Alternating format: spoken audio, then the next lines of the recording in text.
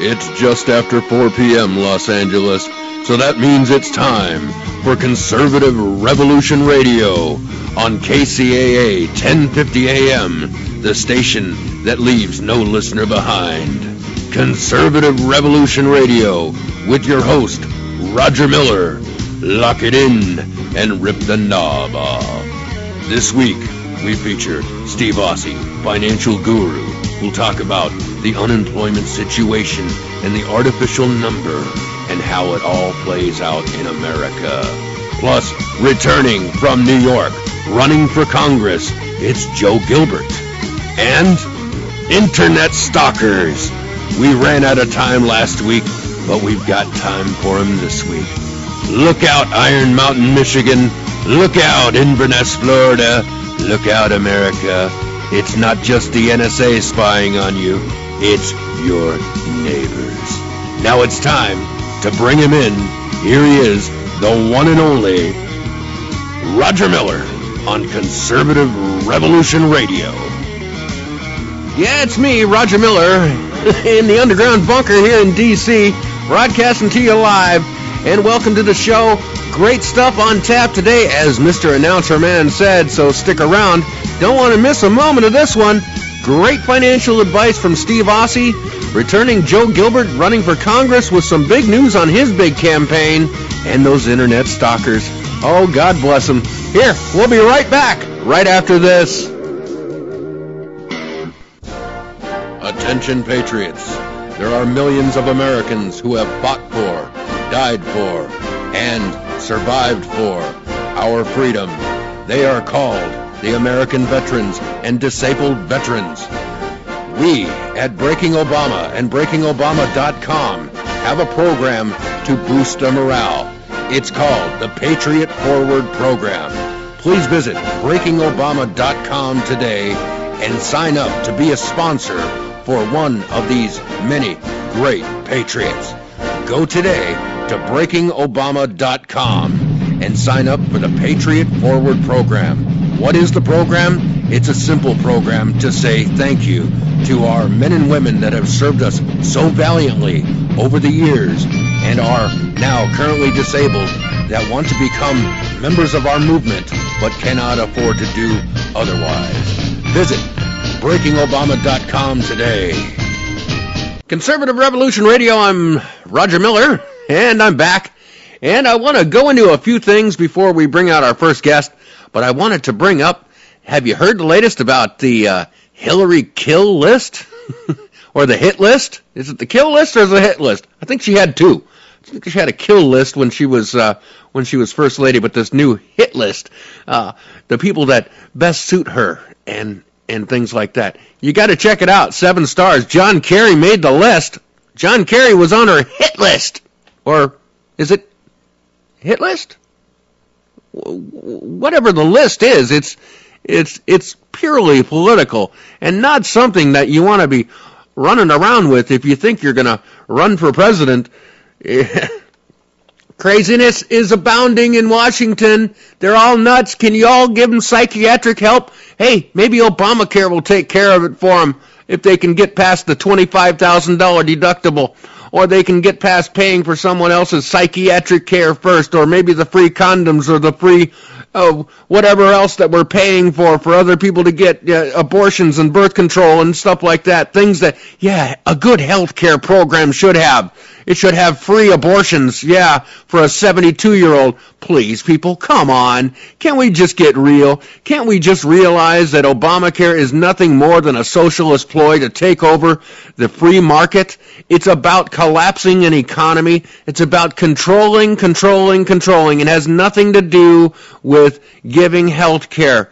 You can get health insurance, but then you got to get health care. You got neither. You got a bunch of cancellations. You got a bunch of businesses going out of business. You got a bunch of people scrambling. You got over 5 million people and counting. And plus, don't forget about what's going to happen in the employer market. It's going to get crazier and crazier, and things are going to get nuttier by the day. It's time to impeach Barack Hussein Obama. Don't forget, this year is the year that we can change things in America. We can regain the Senate and maintain control of the House. Once we do that, impeach and prosecute.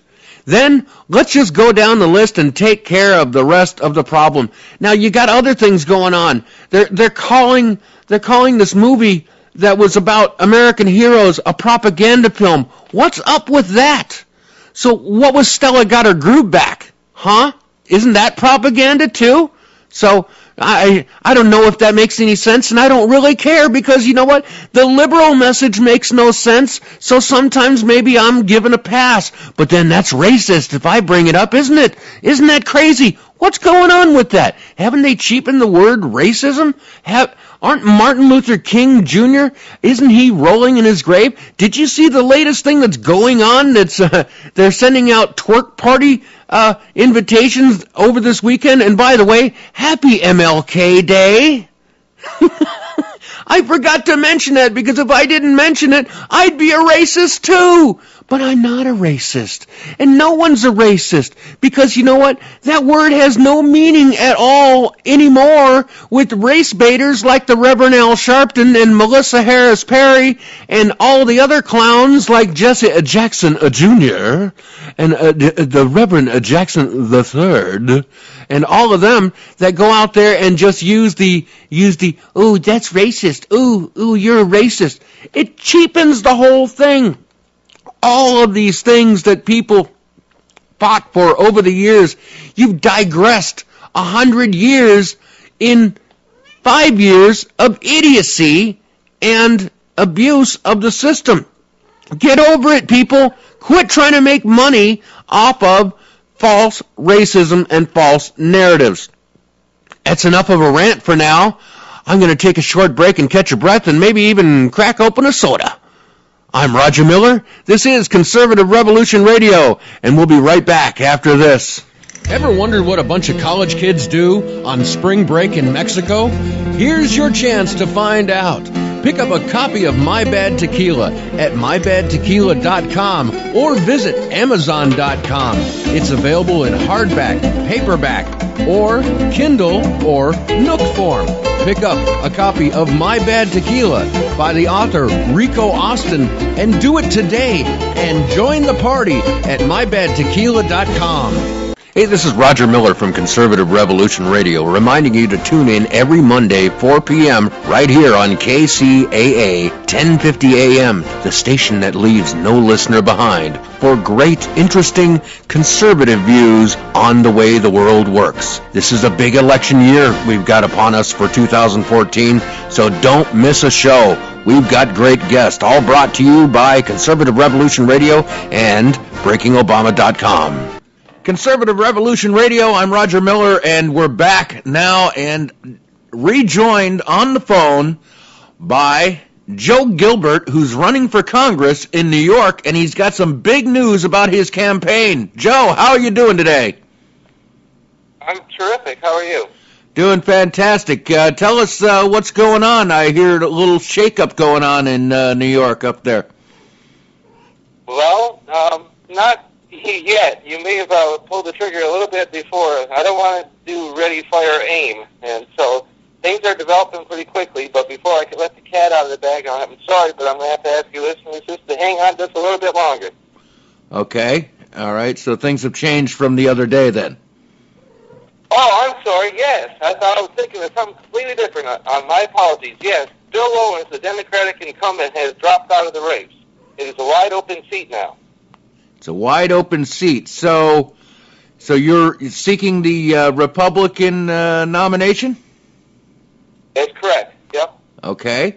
And so it's a wide-open race. Has anyone stepped up on the Democrat side to try to fill that vacuum, or are they staying away from it? Well, no one has stepped forward yet, but knowing what I know of the parties, I would just about bet my house that they had a replacement lined up long before Bill announced that he was withdrawing. Uh-huh. So they're just waiting for the opportune moment, because I think the Democrats, I'm not going to call them stupid. I'm pretty sure that the Democrats realize that petitions are due to the state committee in about 3 months or so, and so they have 3 months to really get some name recognition out there and get the petition signed and back up to Albany. And so they're kind of under the gun, and so I don't think they would look too kindly to their incumbent dropping out of the race 2 or 3 months before petitions need to be out. Okay, I got you. Any other new developments at all going on up there? No, we're just continuing with the campaign. We're in the midst of endorsement interviews with the county GOP committees, and then that'll be going on for the rest of the month. And then after that, it's a whirlwind, because there's just public engagements and town hall meetings and petitions and getting the ground game going and getting our volunteers energized and out in the street and knocking on doors. We noticed your website's looking really good. That's joegilbertforcongress.org. Yes. Yep. We just completed our video, our campaign video that will be going up on the website here in the next today or tomorrow. And then we have another video in production, and the campaign is rolling right along. And your Facebook page continues to grow. You're approaching 3,000 people on Facebook. Right. Yeah. And it's been really taking steam here in the last couple of days. We picked up about 250, 300 more followers in the last 48 hours. That's so fantastic. That's fantastic, and hopefully that's what it's all about. It's all a numbers game. It's all about when you enter the realm of politics. If you've got the momentum behind you, that's what carries you through to the seat. Right, and the primary's not until June. Primary's in June. Right now. Yep. Well, that's not far off when you think about it in the grand scheme of things. It's next week. It comes quick. Yeah, by what you're telling me, I mean you have to get the team together, you have to raise the money, you have to do all this in short order, and the next thing you know, we're voting. We're voting. We're voting. And then it's up to the people. We, the people, will decide.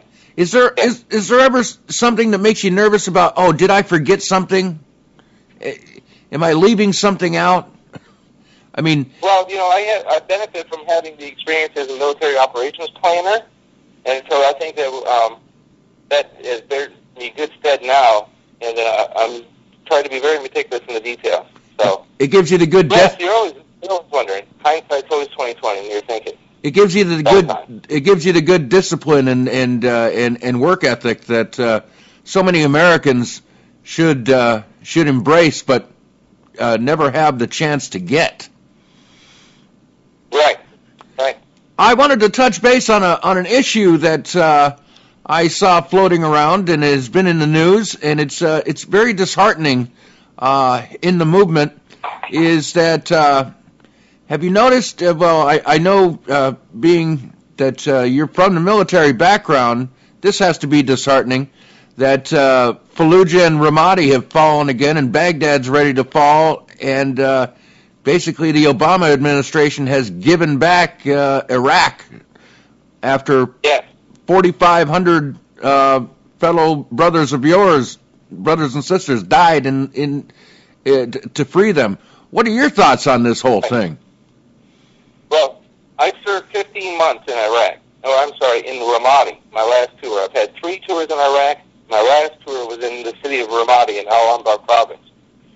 And, the other 2 tours were in Baghdad. So you're right, I've got a lot of sweat and blood over there on my brothers and myself. And, it's either one of 2 things. It's either deliberate or it's complete incompetence, or lack of strategic vision. Or, as Robert Gates, the Secretary Robert Gates has said, that all of their decisions are based on politics and not on strategy or national interest. Or what may or may not be in the best interest of the soldiers that are putting in harm's way. And it's very disheartening, more than you can imagine. And in 2016, we've got to take back the White House. But we have to take back every single race that we can between now and then. And, at least that when I win in this seat, then I'll bring forward those 24 years of military service and 11 years overseas and 3 years of combat duty, and I'll bring that experience with me into Congress, and at least I'll know what I'm talking about when these issues come up. In the last 15 years, I was a military intelligence officer, and you can't make good decisions on strategy or national interest if you don't have a clear and thorough understanding of the nature of the conflict or the nature of the threat. And obviously, this administration does not. They're making decisions based on politics while soldiers out there, Marines, airmen, sons and daughters, bleed and die on the battlefield for nothing. It almost seems like the Obama administration purposely had no exit strategy with Iraq to try to blame and make Bush look bad, because it has come to light also there are some there's some footage just in, I guess it was Robert Gates that brought this up, about how they would joke about blaming Bush and how incompetent Bush was and everything else, and his team was incompetent, and Gates was sitting there right in the room. Right. I mean, right. What is wrong with these people? Well, I think we know they're socialists, but that's another show. It really kind of irks me that these are the same people that are going to be in charge, and we still have boots on the ground, shall we say, in a big way in Afghanistan, and we're supposed to be pulling out in a major way this year. I know that we're supposed to be staying for several years thereafter, but not to any kind of degree, because if Iraq sets any kind of precedent about how Obama operates in the theater, shall we say, what is that going to show when we hand Karzai the keys, basically, to the Ferrari, but he doesn't have a driver's license? Well, it's worse than that. If you remember, back in when Obama was campaigning for this last election, the bumper sticker line was that Al-Qaeda is on the run, and Osama bin Laden is dead, and now Al-Qaeda and their affiliate terrorist organizations, they control more geographic area than they have ever had across the Middle East. And again, it comes back to what are your objectives and what are your motives? I mean, look at Benghazi. I'm a firm believer that if you put any single American in harm's way anywhere in the world, you have to have two things. You have to have a clear mission and know what victory looks like, what they're trying to accomplish. And then when you put that soldier in harm's way, they have to know, and their families have to know, that they are backed up with the full might and fury and power of the United States, and not just they're going to be left as political pawns like they are in Afghanistan, or left to die like they were in Benghazi. I think what happened was, when they had the vacuum in Iraq, what happened was, it was very simple. They went and hid out in Syria and Iran. And then when they got basically the all clear, it's kind of like the cockroaches came back for more cheese. I'm going to let you in a little, it's not a secret or anything. However, a lot of people call this sectarian violence, that it's the Sunni versus the Shia, that is based on religion. That's not at all true. It's not true. This is all about power control. And the struggle is between Saddam Hussein's former regime, the Ba'athists and Sunnis, who there happen to be Sunni, is not religiously motivated, and the Iranian-backed Badr Corps, Republican Guard Corps, and all the other influences in Iraq that happen to be Shia, and that is your fight. And it's nothing to do with sectarian violence. This is all about power control, and much of it is all about mafia turf wars and business and money and markets. That's why they're killing each other. It's the Godfather of the Middle East is basically what it is. Which brings to light too. Recently, in the last few days too, I think it was just a couple days ago, that the Iranian leader, whatever his name is, Mushchev, or I don't know what his name is. I don't really pay attention. I don't. The old guy was I'm a dinner jacket, because I couldn't say I'm a dinner jad, so I used to say. Right. I used to call him I'm a dinner jacket. So this guy claims that he's won over America, that America has bowed to Iran. Well, that's only because he's only saying that because it's right. That's right. Because they can still drive on forward with their nuclear weapon production facilities, and their centrifuges are still spinning. They're still manufacturing the enriched uranium. They're still doing everything that they were doing before. It's just that what happened was the Obama administration came forward and told our allies in the UN to lighten up on some sanctions and to see if we can get these guys to the negotiating table. Well, what happened was, I think, because they sent in Herman Munster to do, as Secretary of State to to do that, and then there's his little clown Valerie Jarrett, who's Iranian, by the way. Right, Iranian-born. Iranian-born, and don't forget about the 15 people that are Muslim Brotherhood members that are sitting within the cabinet. What's going on here? Never in American history have we been infiltrated so heavily, and no one bats an eye. That's a failure on Congress's part. And that's one of the things, like, who's been held accountable for any of the scandals up in that the Obama administration has done? Whether it's fast and furious and giving thousands of assault weapons to drug cartels, or it's Benghazi when orders are told to the U.S. military to stand down while Americans are dying, whether it's this Iranian thing, or any other thing, the NSA, the IRA suppressing the conservative vote, any other scandal you want to look at. They're all crimes, but no one's been held to account for any of it. Hillary's got a hit list. Hillary's got a hit list, and John Kerry was on it. Did you see that? Yeah, I sure did. Yeah. And, lying to Congress is a felony. Yes, it is. You remember when the IRS scandal first broke, John Boehner said, I don't want to know who's going to be fired. I want to know who's going to jail. Right. Well, neither has happened. No one's been fired, and no one's gone to jail.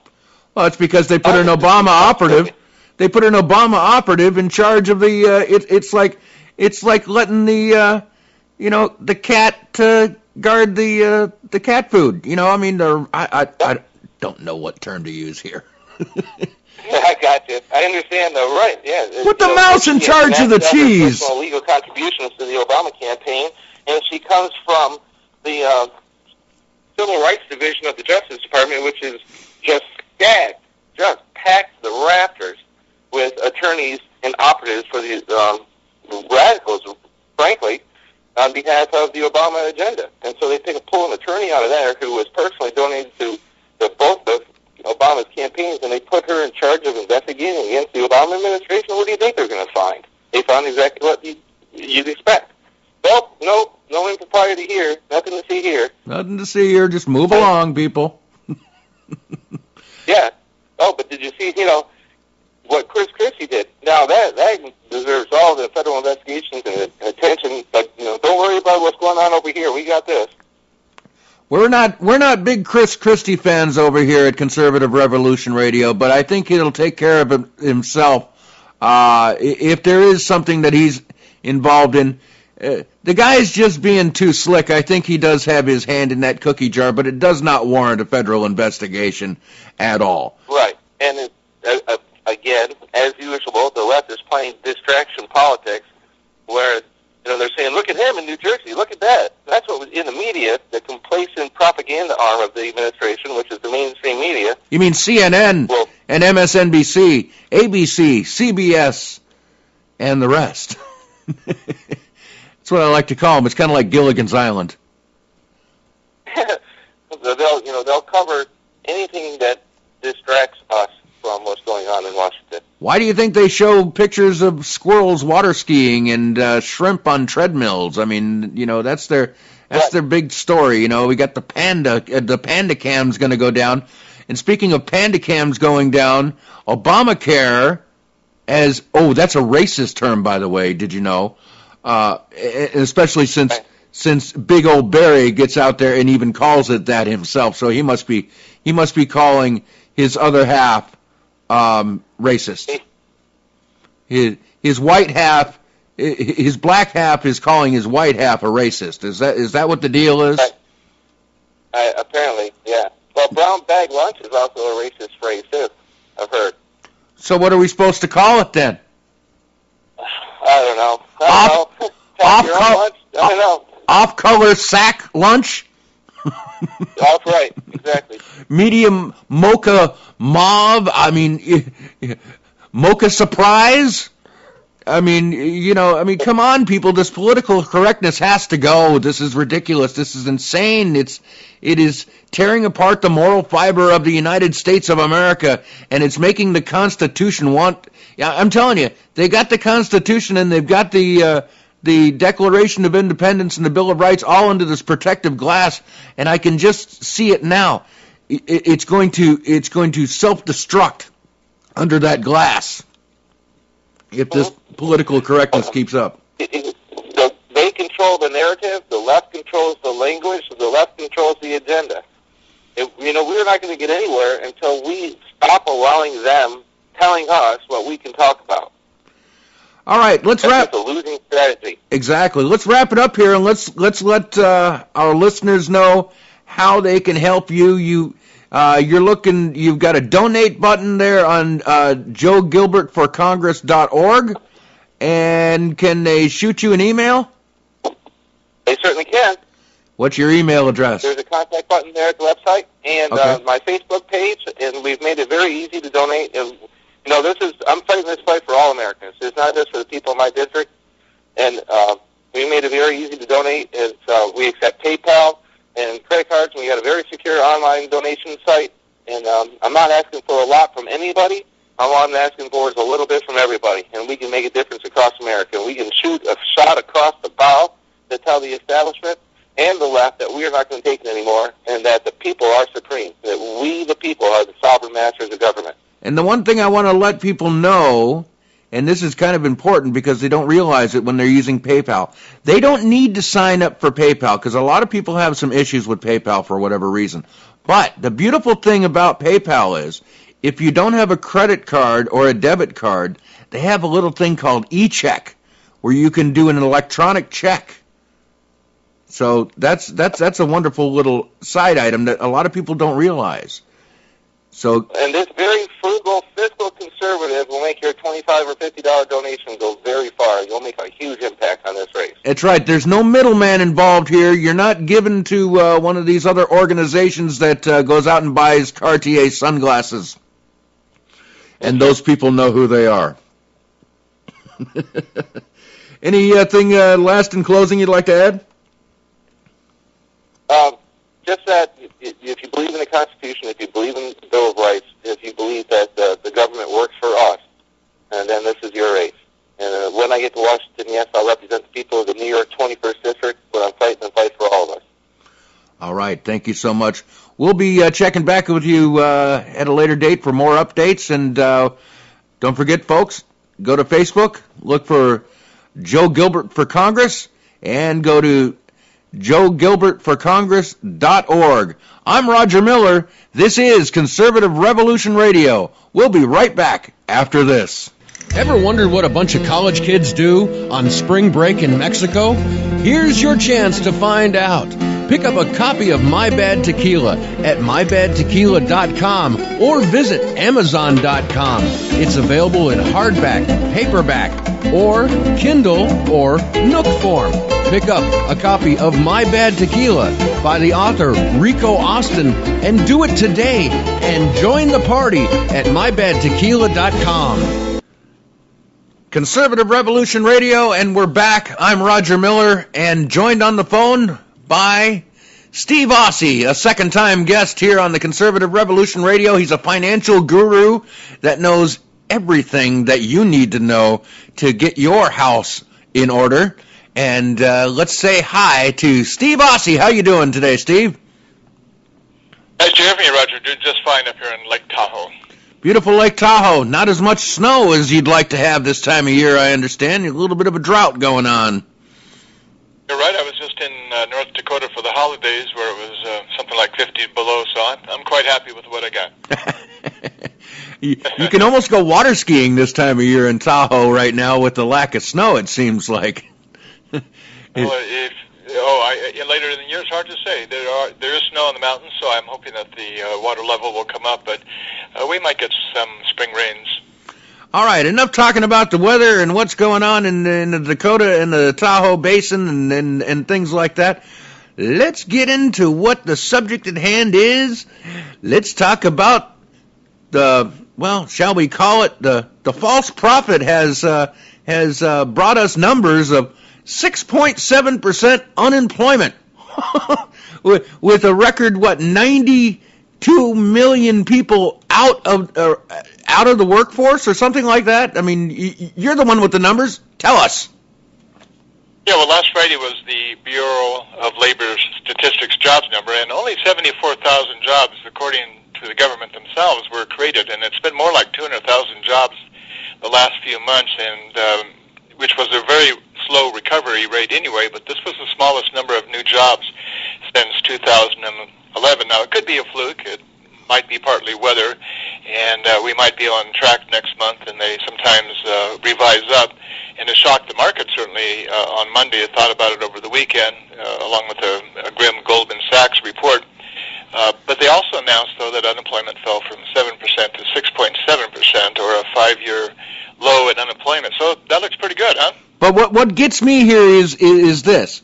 These are the December job numbers, and there's supposed to be an uptick because of seasonal employment, but that didn't seem to exist.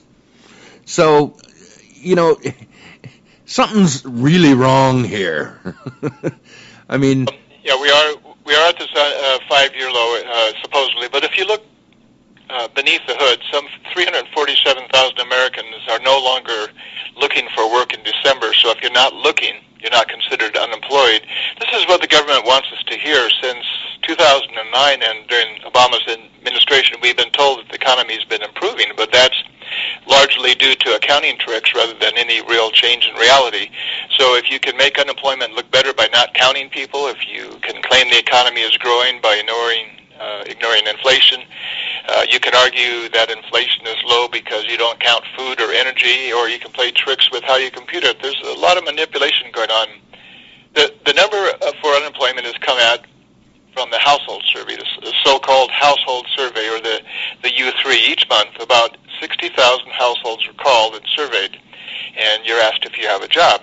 And if you say no, well, they don't stop there. They ask then if you're looking for a job.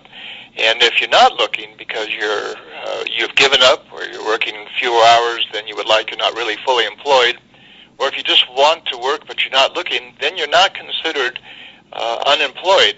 So the number is low only because so many people are no longer in the workforce, in the group of ages where you're able to work but you're not working. The U6 counts all of this, and the real unemployment number for December was 12.1%.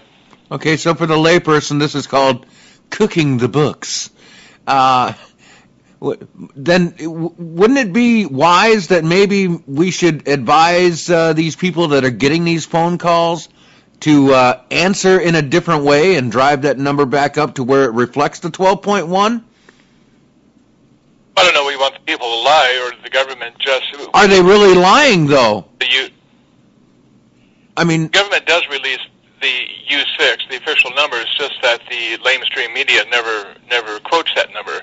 The labor force participation rate is actually at a 35-year low, and people keep dropping out of the market. And the workforce is called those people that are typically between 16 and 64. It generally doesn't include students or homemakers or persons under 64 that are retired. But we've had nearly 10 million people. The number of people that could work has increased to nearly 10 million since Barack Obama first entered the White House, and that labor force participation rate is at about 58%, and it's been that way for about 52 months in a row. So we're not really improving the job situation for our citizens. A vast percentage of the shall we say job gains, if you want to use that loosely, have been in two sectors. One is part-time and two is government. Should government jobs be counted even in the employment statistics? I don't think so. Well, the numbers where the increases have been to is largely service sector jobs, low-paying service sector jobs, so they're not people that are really being helped a great deal by that. On Wednesday, the ADP is the company that does private sector payrolls. They don't do payrolls for the government in general. And they actually had a decent number. I actually believe that the numbers that have been coming in have been showing some shrinkage in government jobs, and to me that's probably a good sign. The Friday number did include public service employees. Okay. Now, of course, when you said that the sector of jobs being the service industry, you're talking about the very same people that want to try to, I don't know, what do you say, cut your nose off to spite your face? they want to raise the minimum wage to $12 or $15 an hour. I mean, I understand that San Jose, California now has a $12 an hour minimum wage, and which is ridiculous. I mean, minimum wage, I think, is archaic and antiquated and needs to go. You should be paid what you're worth, not what someone deems that you're worth. I mean, I understand we have to have a certain degree of standards in our workforce, but I'm sorry, I don't say that holding the mayo and holding the lettuce or no onions on that burger is anywhere near skilled labor and deserving of $15 an hour. I think there's two things. One is that it probably ought to be what the market will bear. If somebody wants to work for less, let them. But the other thing, too, is what are employers going to do with their increased labor costs now? Of course, they're going to pass them on to everybody else in terms of raising their prices, and ultimately it'll normalize back out that you will probably end up working for a wage that will still buy you the same basket of groceries that it did before. It's just a temporary effect to raise wages. And, of course, some people will be put out of work, too, as a result of it. You know, there is one sort of insidious thing, too, is that if the government gives more free handouts, they buy votes, they keep you dependent on the government, and because now you're living off the government, you're not looking for a job, you're not considering unemployed, and so the unemployment rate goes down. So you get more people dependent on the government, and yet you get an improvement in the jobless numbers. Right.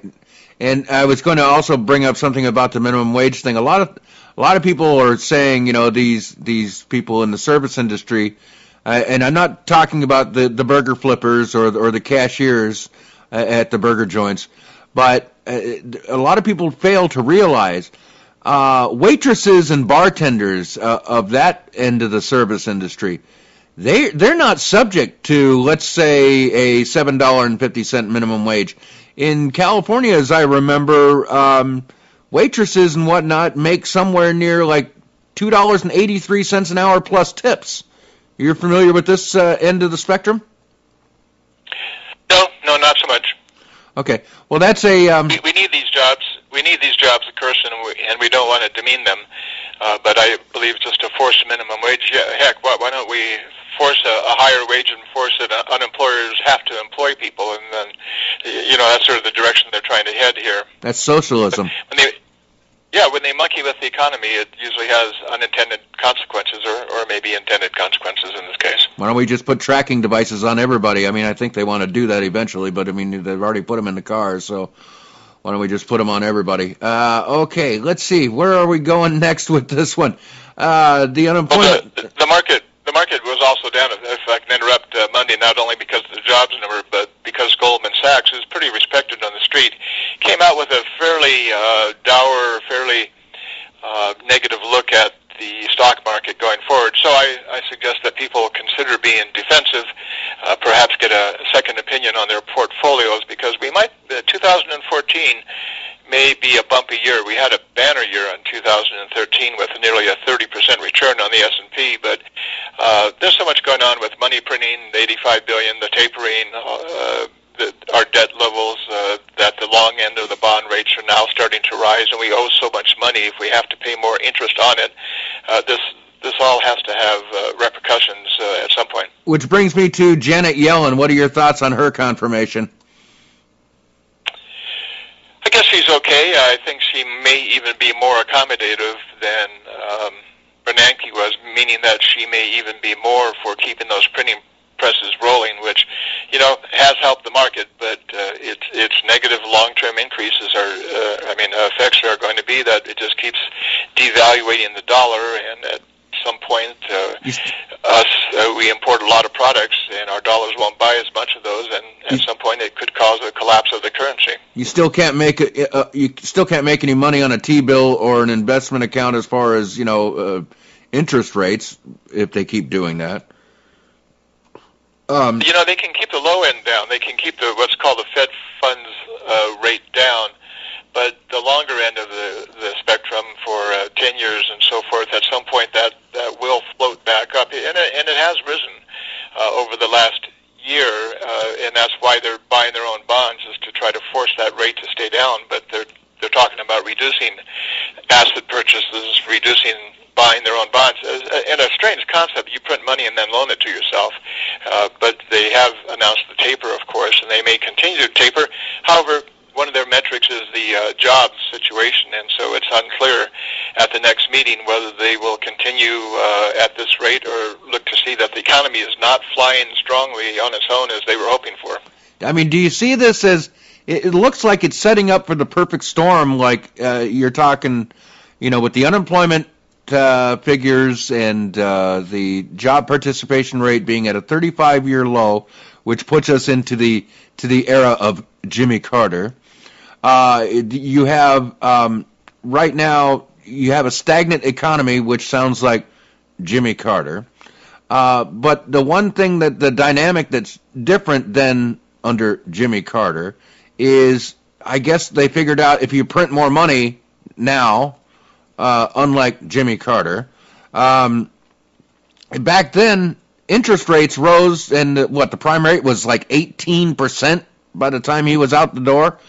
But the economy was somewhat better than it is now, which I don't know how that works. And you're the economist. I maybe you could shed some light to the listeners to like why it would be important for maybe our prime rate to actually rise a bit and lay off the printing of the money, because you talk about the devaluation of the dollar, and there's a lot of countries that are selling off their gold reserves and that's devaluing gold, because I know gold was up at $1,900 an ounce at one point last year, and then it's settled down to like $1,250 somewhere in there, and it's just kind of wallowing there.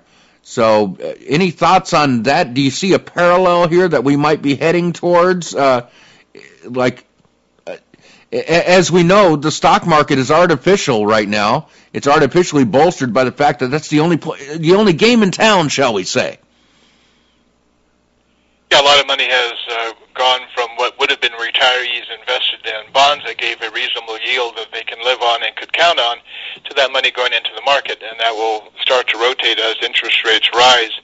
The money from the stock market will probably then transfer its way back to bonds, but the concern I have there is that we have so much debt, and at some point the cost just to service the debt, I think it was the CBOE, the Congressional Budget Office, suggested that by 2020, if interest rates are on track for more normal value, 75% of our tax receipts will just be used to pay off the interest on the money that we owe. So how's the country going to get anything useful done if it's all being burned up in interest, just the way if you or I ran up our credit card debts at 20% to the max, we don't have anything left at the end of the month in terms of spending power. Here's the question, because I'm a little ignorant to this because I don't really pay attention to it. What is the current prime lending rate? I don't know prime. If I would have had that in front of me before now, I could have told you. I think the 10-year though is heading for, but when it hits 5%, I think things are going to start to be very troublesome. I'd have to look it up. I think the 10-year is probably around 4% right now. Could be wrong. Which is traditionally a lot lower than it used to be. As I remember, in even the early 1990s, late 1980s, I mean, 7.5% was not unheard of, and that was the benchmark that automobile lenders would use to base, like Ford Motor Credit would use to lend money on automobile loans, and those 14 and 15% automobile loans are long gone because of it, and now, I mean, everybody's offering 0% and things like this, and so money is, shall we say, money is cheap right now, and like you said, the dollar is devalued. So at some point, it's got to look like if it jumps up, it's going to take its impact somewhere. And does not that set up the perfect storm for a major market correction on the Dow? Well, it does, yeah. The U.S. 10-year Treasury bond is 2.9% right now, so the rate has risen.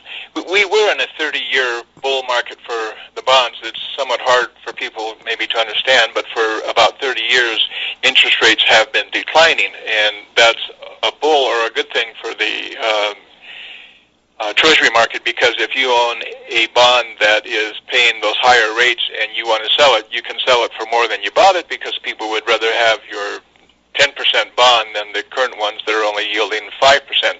But now we have nowhere to go but up in terms of yields, and that is not going to be great for people that are holding those bonds, because new bonds will come out at a higher rate than what they bought them for. But when they do mature, when those bonds do mature, the government pays back the principal, and then you can use that to roll it into a new bond yielding a higher rate.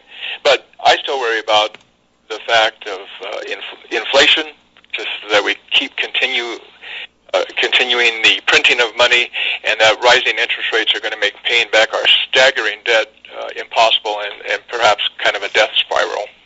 Now, that famous death spiral is being perpetuated by the debacle of what they're saying is going to be a success, the Affordable Care Act. As we know, we all know what's coming down the pike there, but being that you're in an industry where you deal with, shall we say, corporate-level people and investors and things like that, what's the buzz going on around about this this whole thing with Obamacare? Are you getting a feel from people that maybe the lamestream media is not putting out there? I mean, I know you hear the truth, so what's your spin on what's going on?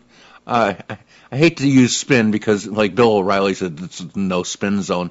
But spin zone, yeah. Well, it is spin. I mean, it's in not a bad way. What's your take, shall we say, on what Obamacare is doing to our economy? Well, as we know, a lot of people have, companies that could have trimmed back their employment levels because they don't want to be at a level where they have to participate in Obamacare, so they want to stay under the radar in terms of number of employments. They've cut lots of folks back to 30 hours, so they don't have to pay benefits.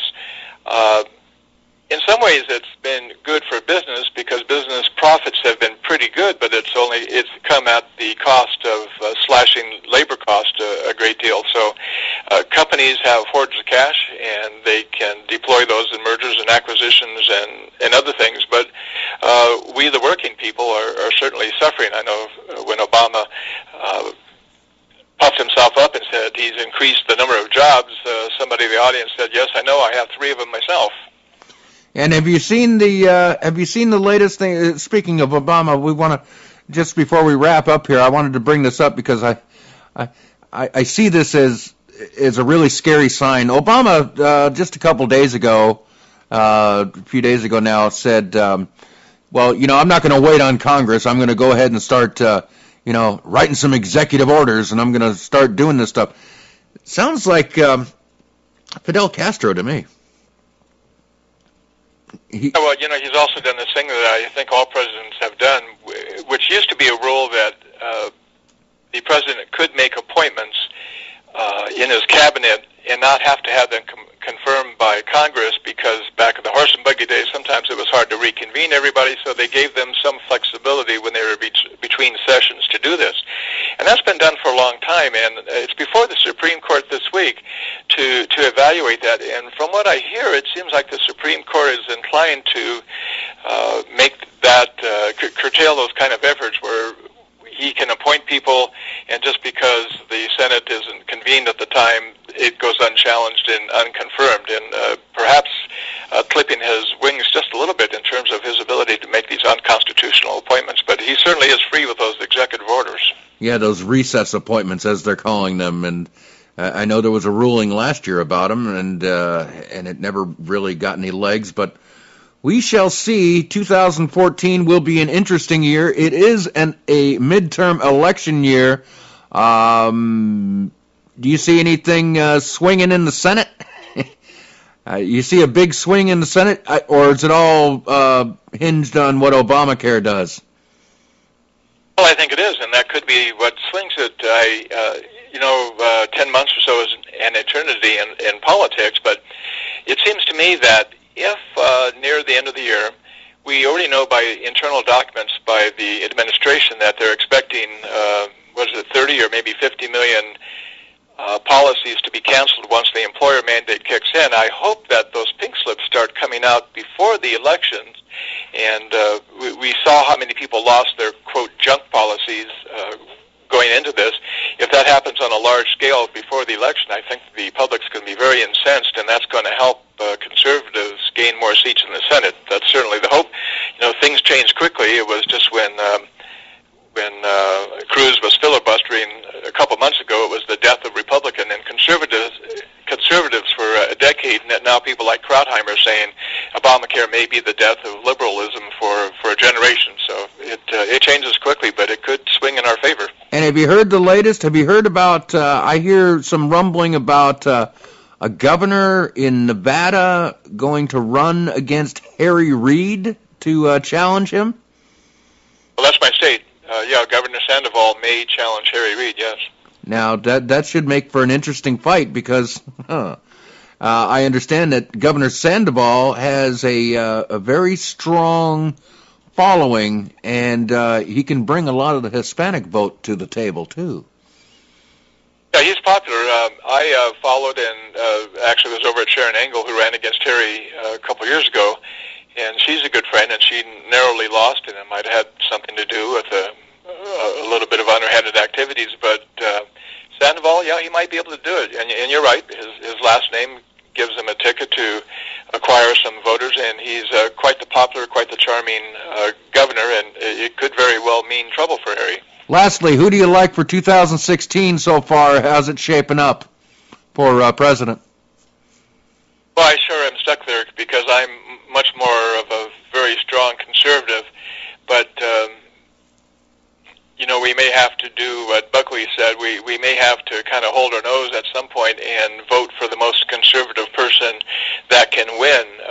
At one time, maybe, and holding the nose part fit, that might have been Mr. Bridgegate there, but I don't know how he's going to fare on this. Boy, he gave himself no wiggle room. If any memos come out that show that he had anything to do with shutting down that bridge, he's done. He made it very clear, and I admire the fact that he stood up in front of the press for 2 hours and didn't make excuses and fired people, the kind of stuff you wish Obama would do, which is take responsibility and get rid of the people that are the cause of it.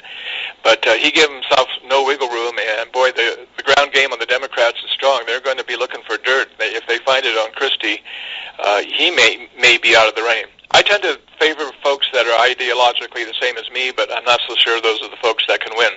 All right. We're out of time right now, but I wanted to mention to people that they can go to, you have a website, steveause.com. Is that correct?